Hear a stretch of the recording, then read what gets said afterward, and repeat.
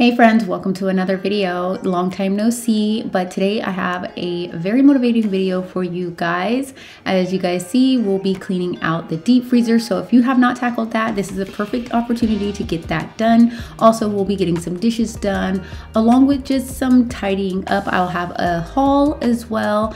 And I'll also be showing you guys all of the decorations that we have put out into the front yard. It is so cool.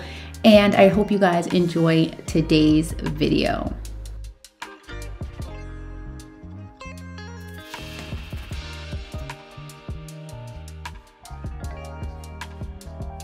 Welcome to Clear Then Refresh. If you are new here, welcome. And if you're a returning subscriber, welcome back. So here on my channel, I do all things cleaning, DIY, home decor, and organization. If that is the type of content you enjoy, then please consider subscribing before you go.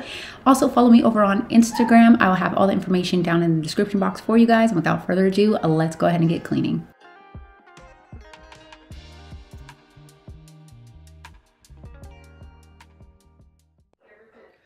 So honestly, I did not think I was going to be filming this day. So I had already kind of started to take everything out of the deep freezer. It was something that was going to get done, but I wasn't planning on filming. But then I was like, you know, this is perfect.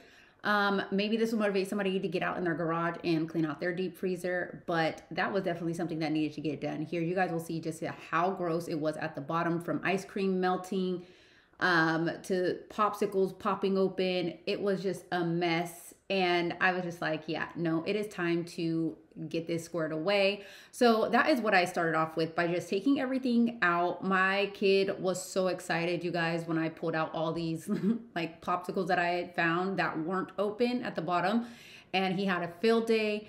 But I just went ahead and got all the plastic and all that stuff from off the bottom. And then I went ahead and tipped it over and just used the water hose to quickly melt it. I like this method because of the fact that I don't have to wait and wait for the ice to defrost all the way. I know that's probably the better way, but I don't got time for that, you guys. Like, let's be honest. So now I'm just gonna go ahead and disinfect, spray it down really good. It is out in the garage, so I'm not anticipating it to be clean for forever, at least on the outside. But I like to just give it a really good wipe down. So once I was done with that, I'm just gonna go ahead and move it back into its place. But before I do, I'm gonna sweep behind here, because while it's out, why not go ahead and clean everything before I put it back. And then we're just gonna put everything back in. I'm also gonna go ahead and use the racks.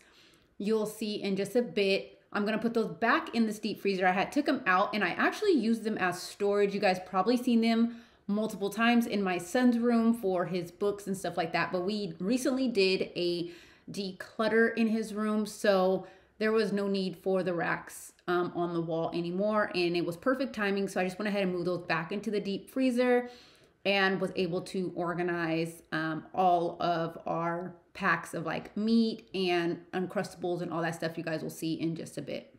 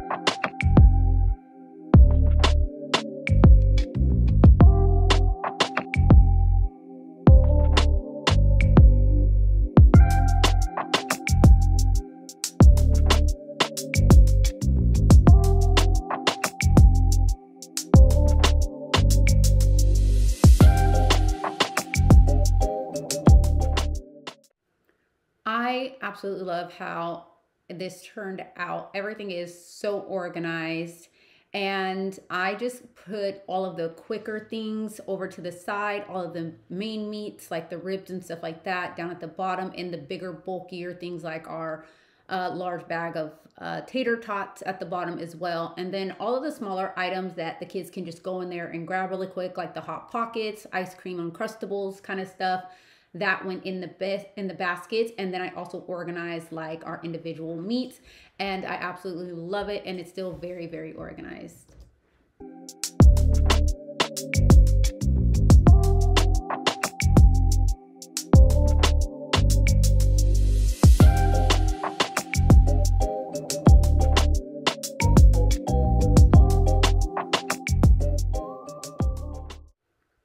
So once I was done out in the garage and getting the deep freezer all organized and ready for the new food that would be coming in, I went ahead and took the liberty of going ahead and cleaning out the kitchen. I usually go with my husband to go out grocery shopping on the weekends. Usually we do our grocery runs on the weekends because we're both home.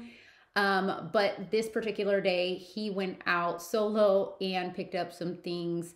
And so you guys will see in a bit a haul of just some randoms that we needed to restock here at the house. And you should know better. You should know better. You should know better than that. You're telling me I should go places. You're telling me that I'm too lazy. You are the one that is going crazy. Yeah. 'Cause you can't even hold your own, but you always know what's wrong with everyone else. How is that? You gonna have to call your friends, tell them that you're gonna be late, 'cause I'ma need you to explain. There's been a whole lot of trying, whole lot of crying, whole lot of telling me I should be dying or be like you, but I don't wanna be like you. There's been a whole lot of trying, whole lot of crying, whole lot of telling me I should be dying or be like you, but I don't wanna be like you. 'Cause I could do better. I could do better. I could do better than that.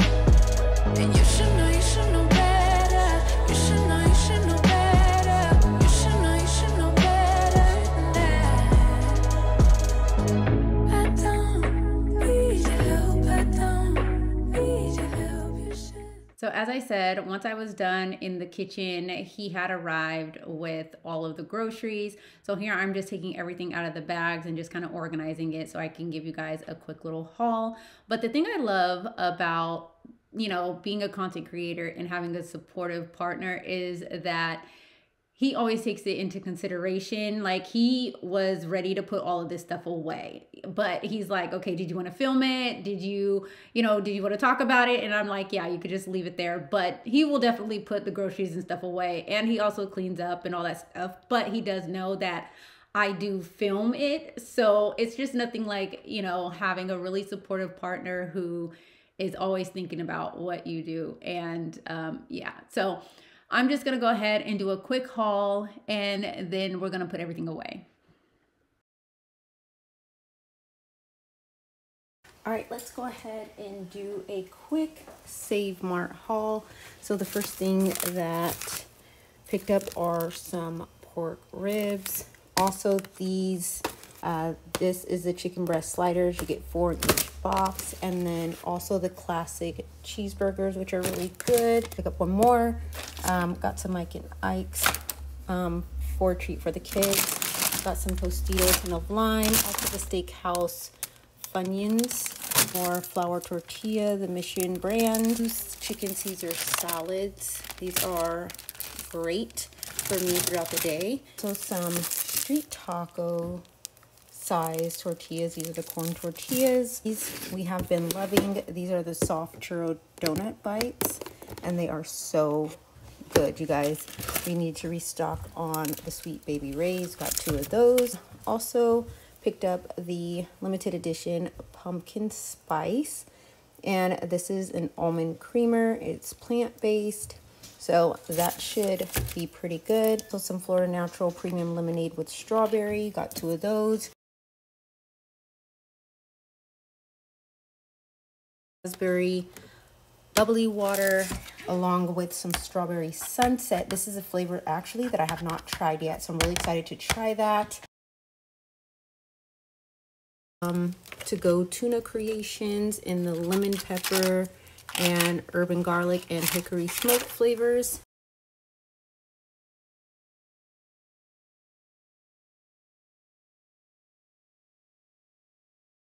That is just a quick haul. I wish I had that same conviction, convinced I never needed fixing. Yeah, that girl really knew her business. Where did she go?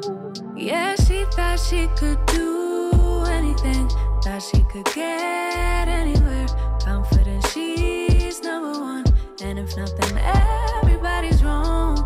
Used to be calm, now I can't remember how I used to do it. That I was a member of Confidence Club, cause that don't last forever. I wish I saw what she saw, I wish I knew what she knew. I love how she just owned it, but sadly I've outgrown it. I know I'm still... So y'all know Halloween is right around the corner, and I usually decorate for Halloween, but I have gotten a little bit behind, and I've been kind of like, do I want to decorate? Do I not want to decorate? So now I'm back in the mood of trying to create again for Halloween.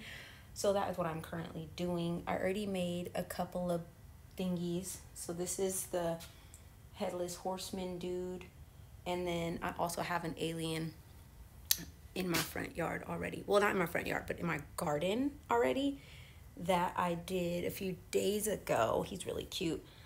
But yeah, I had gave up that day. I put him out there, and I was like, you know what? Nothing is turning out the way that I wanted to, so we're done. We're done.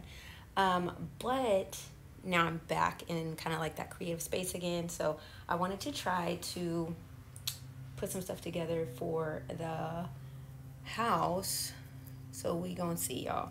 Struggle. I am trying not to go out and buy anything new. I'm trying to just work with what I got, and usually if I need something new, I just go out and get it. But I'm not doing that this year, okay? Because I have containers that are over here in my garage. Let's see now with this is, if it doesn't fit in one of these containers, or the containers are full, then I cannot go out and purchase anything else. So until I donate or get rid of what's already here, then I gotta work with what I got. So, and I have 3 containers full of Halloween stuff. I have still so much to do. I am doing a Scooby-Doo theme, so there's still things I gotta paint, there's still things I gotta create. Pray for me, okay? So I will definitely show you guys kind of like the progress if I remember, but you guys will definitely see how it all turns out. All right, you guys, that is it for today's video. Thank you guys so much for watching. If you enjoyed today's video, give this video a big thumbs up. Also, follow me over on my Instagram. I'll leave that information down in the description box for you guys. And if you enjoy this type of content, go ahead and subscribe to the channel. And I will see you guys in the next one. Bye, you guys.